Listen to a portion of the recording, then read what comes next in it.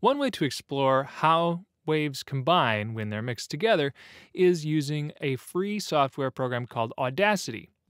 You can download it for free at audacity.sourceforge.net. One of the things Audacity will let you do is generate a tone. For this exercise, I suggest that you use the sine waveform, use 0.1 as your amplitude, and use duration about 5 seconds. Here you can see it generates a tone. Let's play that back. That's a 100 Hz sine wave. You can zoom in by going over here, zoom out, and then you can add extra tracks, like so. Tracks, add new audio track. There will be a shortcut here. It's different in Windows and Linux, but on the Mac it's Shift-Command-N. Then you can select this track and generate another tone. In this case, let's do a 1000 Hz sine wave. If you want to actually see what this looks like when they're mixed together, you can do a mix and render.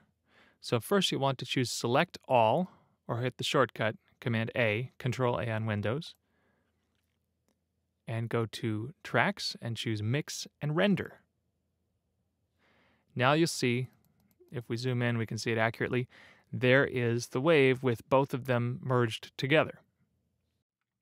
Here are a couple experiments worth trying. Add several tracks, and on each one of them, generate a tone with a multiple of the same number. So in this case, let's start with 100. Then we'll go to 200. Next one we'll do 300. Next we'll do 400. And finally 500. And listen to the result.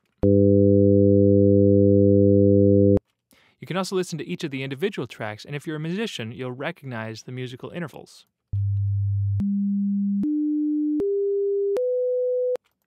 Those form a chord.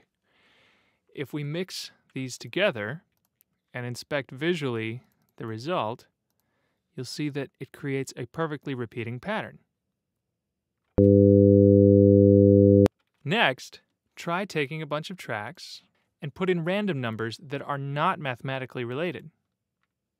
So let's try 170 to pick something at random. 1,111, numbers between about 100 and about 2,000 are probably going to give you the best results. 384, 511, 205. Let's listen to this. Doesn't sound particularly pretty. The other thing you'll notice is if we mix these together,